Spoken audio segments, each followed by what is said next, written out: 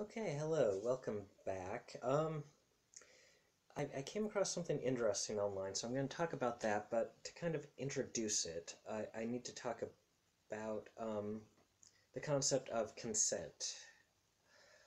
Consent is one of those concepts that's pretty simple and straightforward to understand, but when it comes time to define it for legal purposes, it becomes incredibly difficult to define. Um, Basically, all it means is if you have consent, you have someone's permission for something. Whether, it's to do something, whether it's, just whatever. You have their permission. That's pretty much all it is. But the problem is, when you try and define it legally, you run into some interesting pitfalls. Um, so, first off, we're going to express kind of all of these in sexual terms because that's kind of the easiest examples to give of consent. So let's say two people consent to have sexual relations, which is pretty straightforward. Um, but let's say that at least one of these people is drunk, so drunk that it becomes questionable whether the consent is valid or not. Now, an interesting aspect of that particular example is that it varies from it whether this constitutes whether a person can give consent when drunk. Generally, in most people's opinion, varies depending upon the gender of the person. In most people's views, if a woman is drunk, she cannot give consent, and the man is obviously taking advantage of her. The same logic doesn't apply to men in a lot of cases, not all of them. That if a man's drunk, he's presumed to still be in control of his facilities enough to um, give consent for sexual activities, and this becomes even more obvious. This contradiction becomes more obvious when both parties themselves are completely drunk, and they try to assign blame for the action, and it's generally the man who gets blamed, even if he was almost to the point of being unconscious, so drunk he's almost unconscious. He still generally gets the blame. And so that's like one of the problems, whether people are under an influence of some other substance or something else. Another interesting problem of consent is the problem of age. Now, the age of consent, and we're talking in sexual terms, but it can apply to alcohol, drugs, whatever. But the age of consent is pretty much an arbitrary line, but despite that, it's very necessary to have that age of consent. It's just almost vitally important to have that. But what is commonly not understood about the age of consent in America is that it's not a federal law, it's a state law. So you're probably saying, okay, so what? What does that mean? That means the age of consent actually varies from state to state. Now, while the majority of states in the United States, the age of consent is 18. However, there are a few states within the United States where the age of consent is as low as 16. So like I said, that can lead to some interesting problems. So let me give you an example, and to my knowledge, this has never been done. Or I've never heard of it being done, let's say. But let's say we have two people who consent to have sex with each other. One of these people is 17, and they're living in a state where the age of consent is 18. Now, let's say, for the purposes of this example, that they live 5 miles away from the state line, the border between one state and another. And in the state on the other side of the border, the age of consent is 16. So, after consenting to have sex, they cross the border between states and engage in sexual activity in the state where the 17-year-old would be of legal age. Now, I'm not recommending doing this. In fact, I can think of two laws that the older person could potentially be charged with for doing this. However, it's one of those really bizarre problems with consent that would take lawyers would take hundreds of hours and millions of dollars arguing over. And probably at the end of the argument, they still wouldn't have decided whether a person can even be charged with breaking the law in this case. So those are some of the very basic problems with the age of consent. And, excuse me, and it kind of leads us to this interesting video I came across online. I'm not really going to give very much information about this video, and I'm doing that for the same reason that certain news organizations will not release the names of, say, school shooters or terrorists or things like that. It's simply because they don't want to give these people attention. And in this particular case, it's not as bad as shooting up a school, but it's behavior I don't want to encourage, and I don't even want to encourage it by, even mentioning it or talking about it. I'm sure if you put enough effort into it, you can find it yourself, but, I'm going to say don't even bother, just because. Now, I honestly don't know if this was a real thing or if somebody did it as some sort of spoof or joke. I feel like I can't afford to assume that it's a spoof or a joke, which is kind of sad nowadays. But so this comes from a young lady posted this. So apparently she went to the beach one day, and there were a lot of people on the beach, and they were climbing up to a high point and jumping off into the water. And so, she did this. She engaged to do that. She climbed up and jumped into the water. At some point during her jump, or after she landed in the water, she got knocked unconscious. Now, a 40-year-old man, she was quite specific on this. The man was 40 years old. The woman who posted this, the young lady, looked to be in her 20s. She talked like a teenager, so I honestly don't know how old she actually is. But I figure, around that age, late teens, early 20s. But a 40-year-old man dived into the water, pulled her out of the water, and then performed CPR on her and essentially saved her life. Now, according to her own words, when she started to come around, he was performing chest compressions on her, which is a form of CPR, or a part of CPR, I should say, not a form. That would be silly. And her, in her exact words, a part of her was happy that he had done that, he had saved her life, but the more part of her was really upset and offended that he had dived into the water, he had grabbed her while underwater, dragged her to the shore, and was, performing chest compressions, which almost by definition you kind of have to touch a person's chest to do chest compressions. Or let me phrase that a different way. I know of no other way to do chest compressions than to actually have physical contact with somebody to compress their chest.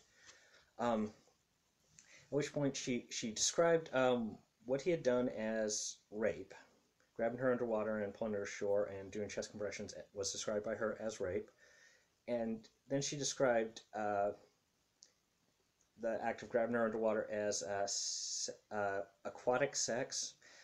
She didn't really define that. I presume it's some sort of sexual activity while underwater or, in the water.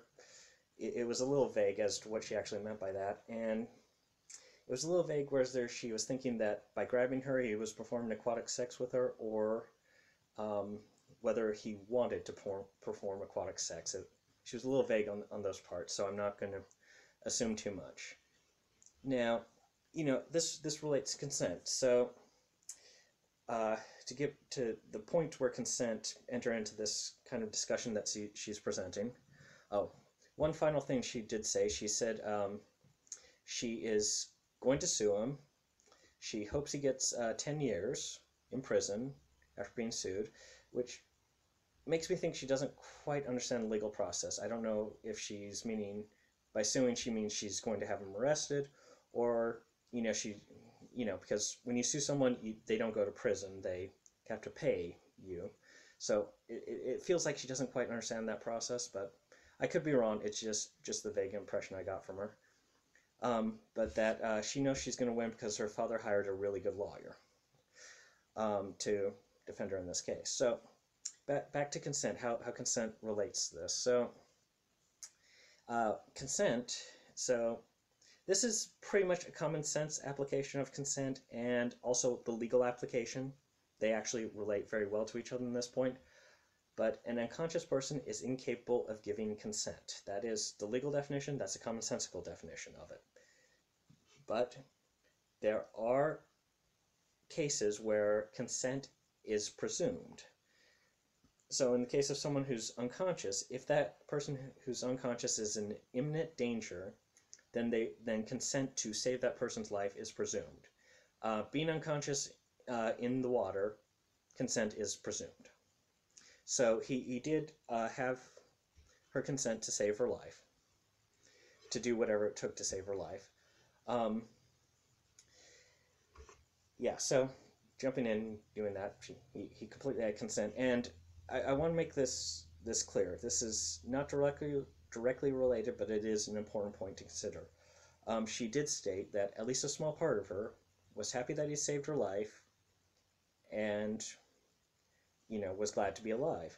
This is important because people who have attempted suicide have actually sued the people who have saved their lives, because they didn't want their lives to be saved. So it's kind of an important little side point there if this ever enters into legal litigation. So I'm going to kind of break down the two parts. The two parts she seems to have problems with is him grabbing her while she was underwater in order to haul her to the surface, and him performing chest compressions on her while she was unconscious in order to revive her. To the first part, I know of no other way outside of physical contact he could have brought her to shore. And even if they had equipment that could theoretically have grabbed her, like, say, a net from a fishing trawler, it would have taken time to get that equipment ready and in place to grab her, at which point she would have drowned.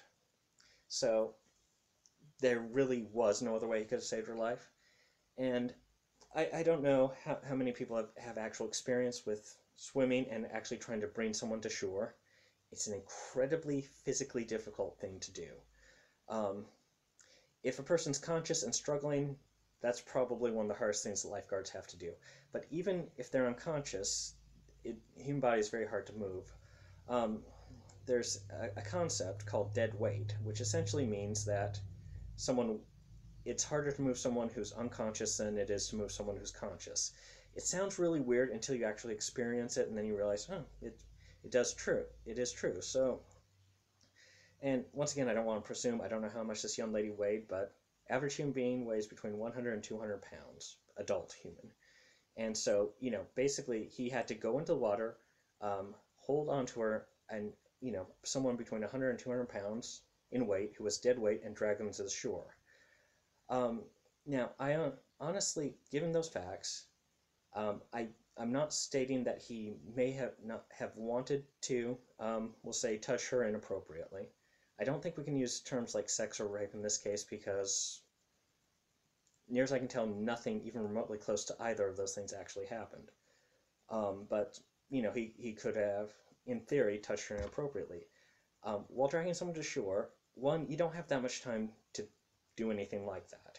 You need to get the person up and get them to shore so artificial respiration, CPR stuff can be done on them. You're on a time limit. So my question about this isn't whether he wanted to touch her inappropriately or not. To me, that's immaterial because I question whether he or really anybody would be physiologically capable of touching her inappropriately in this set of circumstances. And I would need a lot of evidence to convince me that it could have been done, and that this person in particular actually did that in this set. So I don't think she has much argument for that part of it. Now the second part, the chest compressions. I don't know how many people watching this video have taken CPR courses, but I'll give an example. So when you do chest compressions, see if I can get this up there. So you put your hand out pretty much like this. Hold out, you put your other hand on top and lock it like this. And then you have your arms completely straight like this, and you move your body to form the chest compressions. It's pretty much, if you're doing it correctly like that, it's pretty much impossible to grab someone inappropriately. Yes, you're putting compression on parts of a human anatomy that could be considered to be inappropriate to touch, but in those circumstances, it really isn't. Now, I'm sure there have been people in the past who have used CPR as an excuse to inappropriately touch people, but also keep in mind there were a lot of people on the beach that day. And when you have someone who's unconscious and there's a large group of people around them, they get in close and you get a lot of witnesses. They see pretty much everything. So, once again, even if he'd wanted to, it would not have been very good conditions for him to have touched her inappropriately. So, based upon her own testimony, what she said, she doesn't appear to have much of a case to make in this sense. He pretty much had, consent was pretty much assumed in his case to save her life. There's not really much sign they did anything that would have been inappropriate. This particular set of circumstances, I don't think she has much of a case. I want to bring this light, and I want to finish by basically, I have a couple of assumptions, I suppose you call them, theories, just ideas that I've gotten from this. Now, I have no evidence for these. These are just based on impressions I've gotten from how she's acted, how she's behaved, and what she said. So, first off, her father. I have some serious issues about her father. Okay, so if I had a daughter come to me and say, I've been sexually assaulted on the beach, I would be mad. I'd be wanting to, hurt somebody and kill somebody. But once I got this full story told to me, my first reaction would be to wonder where I went wrong as a parent. I wouldn't see much of a case for it. I certainly wouldn't finance an expensive lawyer for this. And I can't see any really good parent financing a lawyer for this. So if her statement is correct, that her father did give her lots of money for a lawyer for this particular case, yeah, I do have questions about him as a father. And the only type of parent I could see doing this is someone who's pretty much, who handles children by giving them money until they go away. It sounds kind of funny phrased that way, but there are plenty of parents who essentially spoil their kids rotten, but don't give them anything like attention or so on. And if that's the case, that actually explains an awful lot about why she would be accusing this gentleman of sexually assaulting her. So my second theory or assumption is that this is really, essentially she's not the victim. She's making the person who saved her life the victim, and this is really going to affect him. I mean, even if it never goes to court, even if nothing ever happens, if he's ever put in the same situation, he is going to seriously hesitate before doing this sort of thing. And really, it's going to take a really, really good person to overcome that and to save another life. Especially if he's in a situation where it would be only him and a female person he has to save. And there's no one else around. His first reaction is like, what's she going to accuse me of? What's going to happen? So, just two thoughts on that. And the final thought, she emphasized several times in the video the man's age, 40-ish. And there was disgust in her voice when she talked about that age and that 40-ish, which seems a little unfair because, 40 could happen to anyone. I'd be willing to bet if you lived on this planet for, say, 40 years, you would turn 40 too. So, silly point, but it is very true.